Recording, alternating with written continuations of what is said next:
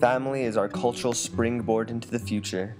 Rooted deep in our ancestral tree, we find our identity. To understand my identity, I will walk you through the veins of the Ortiz family to where our lifeblood has birthed its newest generation. Nicolas Ortiz I was born a Spanish colonist in Mexico about 1640. He had 7 children, one of which was named Nicolas Ortiz II. Nicolas II had expert military training, which led him alongside Don Diego de Vargas for the reconquest of Santa Fe. On their shoulders, they carried Our Lady of Peace, La Conquistadora, to stir the hearts of the Native Americans they were at war with. Peace had triumphed, and Nicolas Ortiz stayed to build a home for his family. Later down the line came Onofre Ortiz, born on June 12, 1886, from Julian Ortiz and Reyesita Quintana. His ancestry was in a small town only a few miles outside Poake called Nambe.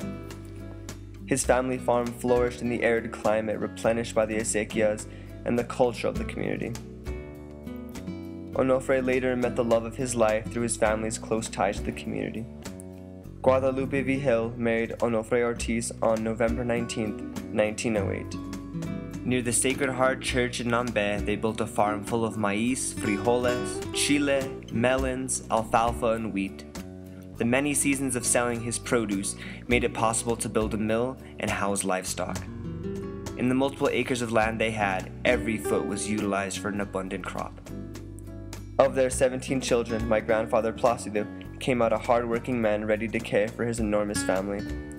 He was always the child that sacrificed playing with his neighborhood friends to help the family farm.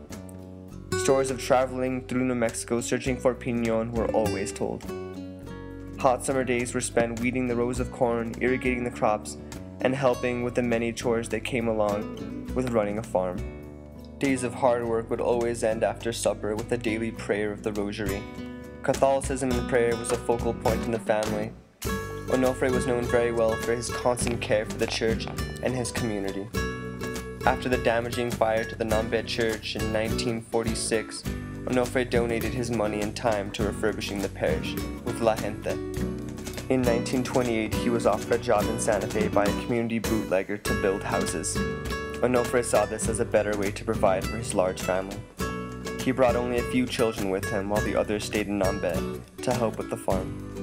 Although the family had everything in Nambe, Onofre decided to invest in the rapidly growing city of Santa Fe and sell the family farm. With a new adobe house big enough for the Ortiz family, they now lived in Santa Fe. Onofre continued to buy land in the adjacent area and build more adobe houses and apartments, which he would later rent out. This is where my grandfather Placido would meet my grandmother Charlotte. After this rich girl and farm boy linked eyes, they danced a lifelong partnership. Charlotte and Placido then got married in 1938. My grandfather was always careful with his money and would save it. By building up a strong savings, he was able to buy the 26 apartment complex, Chavez Place. Managing the apartments, building adobe houses, working as a carpenter, and loving his family was Placido's life. In 1985, he built a house for himself on top of a hill 4 miles up the road from Chavez Place. All the woodwork and doors throughout the house was made by his hands. He was a very simple man that valued faith and hard work. His new home on top of the hill was surrounded by a garden full of food for the whole year. Placido was pulled back to his ancestral practice as a farmer. In his shop, the smell of wood chips and a hot stove will always be remembered. His amazing craftsmanship was called to build the altar and podium in the St. Francis Cathedral. What an honor this was, and he still remained so modest. His faith in the church and his devotion to La Conquistadora will never be forgotten.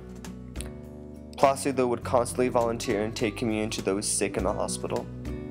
He loved to work for others, and in fact that is what he lived for. When I was a child, my mom would often let Grandma and Grandpa take care of me during the day.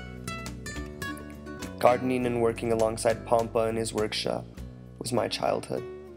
Cherries, apples, apricots, and grapes were always available for the taking. Grandpa would always share his secret carne seca stash with my brother and I. The time my brother and I were able to spend with my grandparents will be treasured forever.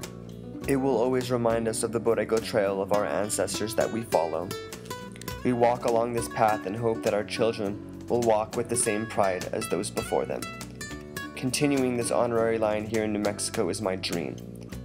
Que viva de la familia.